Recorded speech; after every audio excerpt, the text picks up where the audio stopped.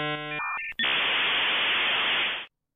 is it going, guys? LinuxDaily back with another distro review. Sorry about the lack of video yesterday. I recorded the video, but somehow the audio didn't go through from the microphone. Like, the little scroll bar kept going up when I talked, but it didn't record for some reason. So that's why there's a little delay. So the pros and cons, or the top 5 is going to be postponed. But I apologize for that. Today's distro review will be taking a look at Manjaro Linux. Comes in a couple different flavors.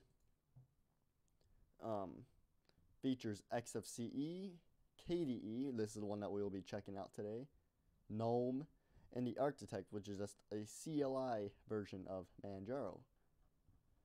And then those are the actually supported ones, and then there's community releases of the awesome window manager, BSPWM, Budgie, Cinnamon, Deepin, i3 window manager, LXDE or LXQT for lighter weight, Mate for lightweight, open box, and that seems to be it. You could also install it after the fact with Pac-Man, because this is a rolling release built off of Arch Linux. So with that being said, let's jump in. Alright guys, we are booted into our ISO. So welcome to Manjaro. You have a option to pick non-free drivers, but I'm going to leave them at the free version, open source. Continue on with the boot sequence. So don't know how long that's going to take. Just get your typical boot screen for a Linux distribution. Not really anything fancy, but it lets you know what is going on underneath the hood. Unlike Ubuntu based distributions where it has a nice fancy splash screen, where if something is not loading right or booting right, you wouldn't exactly know what is going on. I like it this way better, in case if you have a couple errors and your system won't boot, you will understand why. So, looks like it's loading up here pretty good. Yep. I will get back to you once it is fully booted. Alright guys, it is booted up. We get our Manjaro hello and all of that. So this is just plain and simple Manjaro right now, running off the live ISO. So we're going to click the install Manjaro Linux, and that is correct. Yep. Let me test this. Yep. And then a couple different options here actually. So I picked this one, this 153 gigabyte virtual hard disk, and then I'm going to erase the disk. If you want to run a dual boot system, you're going to want to manually partition that as well.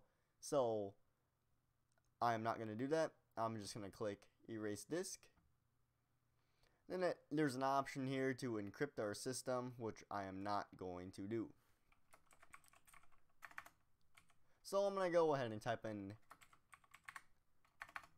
if I can type, the name, and then that's going to be our login, host name, no, the name of this computer. If you want to change that, it's going to be right there. Type in a very secure password. Type in another very secure password for the administrator account, aka root. Click next. This all looks correct to me, and then I'm going to click install, and then install now. This part is probably going to take a decently long time, if that's even a word, I don't know, but it is probably going to take a while, so I will get back to you when that is complete. Alright guys, it looks like our installation is complete. It says all done. Manjaro 17.1, I'm not going to try to pronounce that, has been installed on your computer, and you may now restart into your new system, or continue to use the Manjaro Live environment. Well, I'm going to click this restart now and click done.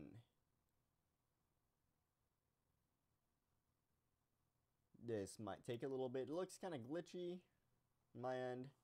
Alright, so I booted to the ISO again. So I'm going to go down to installed BIOS system and click that. Alright guys, here is our grub boot menu. We have 3 options on this one: Manjaro Linux, advanced options for Manjaro Linux, and memory tester, which is a, well, what it is, memory tester. Tests your memory, but we are going to boot into Manjaro Linux. So it has one of those standard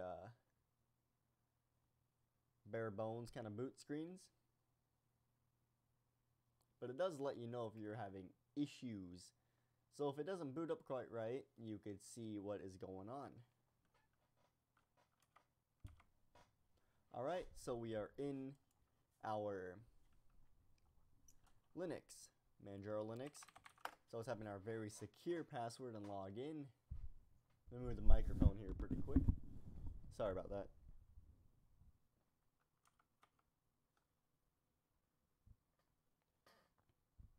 So it is loading the KDE environment right now.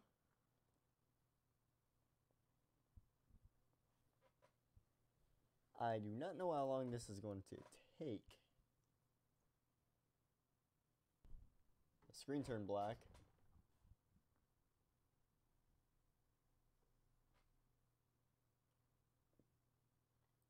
I'm seeing something on the screen. Alright, here's our Manjaro hello, but it doesn't look like the full environment loaded quite yet. Usually when you first install it does take a little bit. This one actually looks different than the one that was in the live image, because it does not have the install now. So now that we're into our install, let's go take a look at what comes pre-installed. Under development, you get a lot of these Qt bus viewers. I don't know exactly what these do, but it is what comes in. We're getting a lot of notifications down in this corner of the screen. Manjaro Settings Manager. So that was in the development. Under education, we get 2 options: mathematics, which you get LibreOffice Math, and then science, you get the same thing for some reason. Under games, you get Steam installed by default, which is really nice. And if we go back, the computer's being a little slow. Under graphics, you get Document Viewer, LibreOffice Draw, an image scanning application that I cannot pronounce, Gwenview, and Inkscape. Internet, you get an SSH server browser, VNC server browser, QBitTorrent, KGit, Conversation, Thunderbird, Microsoft Skype Online, Steam once again, and Firefox. Under multimedia, you get VLC, Cantana, and allow testing video for Linux devices, which is another Qt utility. Under settings, you get graphical settings for Manjaro Linux. That's a KDE application. This is another KDE application, the graphical settings manager. Print settings and system settings, which we will take a look at in a little bit. Office, of course, you get LibreOffice, and also you get Office, Microsoft Office Online for some reason. But I would just say stick with LibreOffice because it's most likely better anyway. Settings, we've seen all these except for print wait, yeah, I think we've seen print settings actually. Under system, you get add and remove software, a little pretty much a Pac-Man but GUI. You get a zero conf browser, a drop down terminal, which is a terminal that drops down from the top of the screen. Other than that, it does the same thing as console, which is KDE's default. File manager, you get Dolphin, Info Center, Cups, which is a print manager, Manjaro Hello, which we already saw, a cache cleaner for Octopi. Actually, you get a KDE partition manager for, instead of gparted, it looks like, under the KDE version. A lot of resource and log monitors here as well. SUSE Studio image writer. You could also use DD to burn images to USB. Let's take a look at utilities. You get Kate for your text editor, Arc for archiving, disk usage statistics. You get a FileLight, Kfind, Manjaro Users Guide, HP Device Manager, Kcalc, Spectacle as your screenshot utility, and again, SUSE Studio Image Writer. Help Center is where you get help, obviously. So actually, let's take a look at the settings for Manjaro Linux, KDE. Wait for this to load here real quick. Let me full screen the window. Under hardware configuration, you could pick which video driver you want to use, or you could click all devices and pick which device gets which driver. Kernel, you could pick which kernel, or but install and use a different kernel. My mic keeps falling down for some reason, but you get all that right there. Keyboard settings, pretty self-explanatory. You get to pick which keyboard layout you're going to use. Language packs, locale, time and date. You get to change your time and date right there. So it looks like you could actually add a user account from the settings right here. Workspace theme. Actually, let's theme up Manjaro Linux and see what we can get. So currently it's using Breathe. Breeze looks like actually we need to click apply. Alright, give it a little bit. Alright, here is Breeze. So pretty much a really light theme. Breeze Dark. Let's click apply. Obviously we'll make all of this dark as shown here. This looks the same as the Breathe theme. Oxygen, I'm pretty sure makes it look a little older. Yes, I stand corrected. No, I don't stand corrected. This is yeah, it makes all the icons look older, but I'm gonna put it back to the Breathe theme because I honestly think it looks the best. Now desktop theme, you get a pink like what the icons down here and in here look like. I don't know why this VirtualBox thing keeps popping up, but let's just close out of that. Cursor theme, you gotta pick a custom cursor, it looks like. Yes. I'm gonna leave it at just the regular one because I honestly like it the best. You get KDE Classic, which is nice if you're throwback KDE guy. Colors, fonts, icons. Icon theme, maybe. Yes, indeed.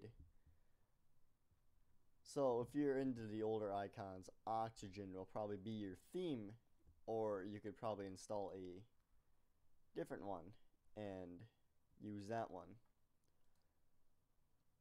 Application style, I am not exactly sure what these do.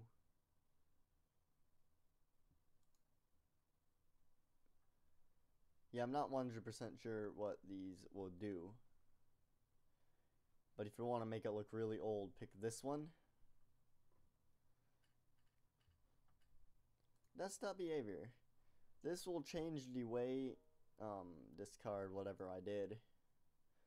Desktop behavior will change how, the desktop will behave, obviously. But, like, you could have it show FPS. Not exactly sure. Oh, I have to click apply. So, yes, if you look up here, it's showing the current FPS, which is awful because it's a virtual machine. Now let's reapply that and get rid of it. Show paint. Oh, I do not like this. This is freaking out. Probably a developer option. Touch points. That is most likely a touchscreen option. Dim inactive will probably be a good idea. So we'll dim for administrator mode. I'm going to select these and click apply. Invert the colors, snap helper, and all of that will reside here. So if you're a gamer, probably show FPS will be a good idea. Window management, change the way the windows, like if you want to hover over a window and activate it, like switch windows, switch this all the way to hover, but sometimes I can get in the way for me, so I'll keep it at click. And then I'm just going to discard that just for the purpose of the video. So you can do some different keyboard shortcuts to switch tasks. I'm going to look at the default. Kwin scripts.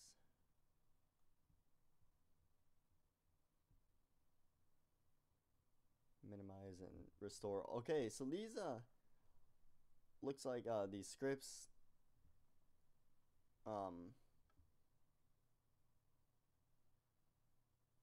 yeah, these scripts are nice, especially this one. If you're running multiple monitors,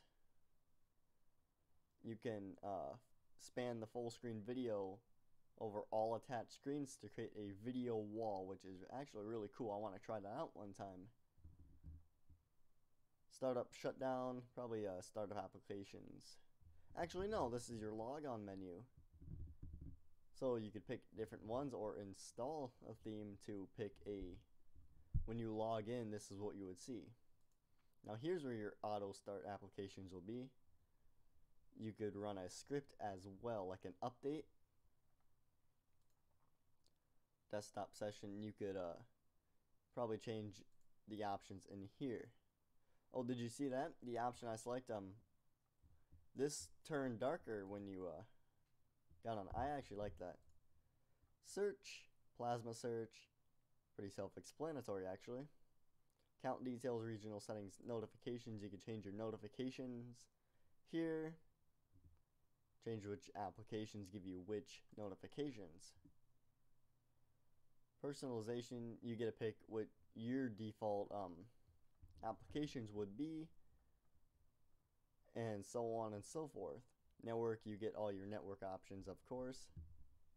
And hardware, KDE Connect is actually a KDE only, obviously, but it lets you connect your smartphone running KDE Connect, the application, to allow file transfer, remote control. Like if you're using Cantana, you could switch songs and do all that, all from your phone, which is actually pretty cool.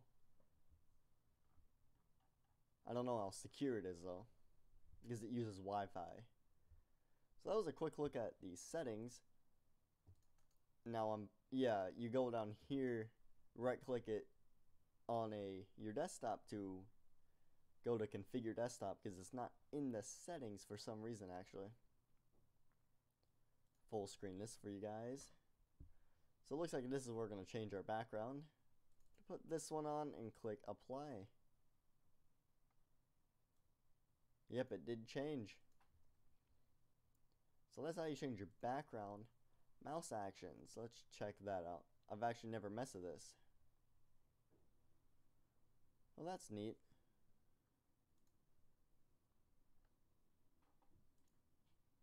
So let's open up Dolphin and test what my change just did. Let's wait for Dolphin to load here.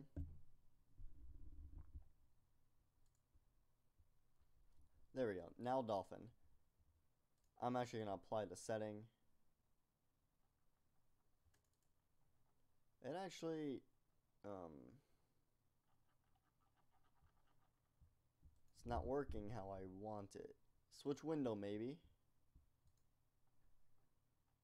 Yeah, that is not working. But if you use switch desktop and minimize everything here, and you use a scroll wheel, it will switch your current working desktop, multiple desktops down over here, which I am actually not a big fan of, but there's your option. You could also pick it from right click, middle button, and so on and so forth. So that's all the options for that. Let's take a look at tweaks. Yeah, so that's all the options for that. Now, it's built off Arch, so Pacman is your package manager. So updating is pacman-syu. You probably want to run it as root though.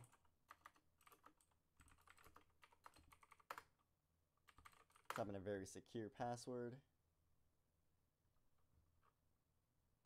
It doesn't look like there's a whole lot of packages that need to be updated, but updating an Arch-based system is kind of risky though. Kind of like playing Russian roulette, but the package manager.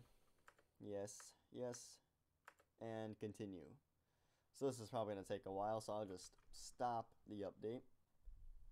This is just a virtual machine. To install packages, pacman-syu. No, sorry about that. Pacman-s and then a package name.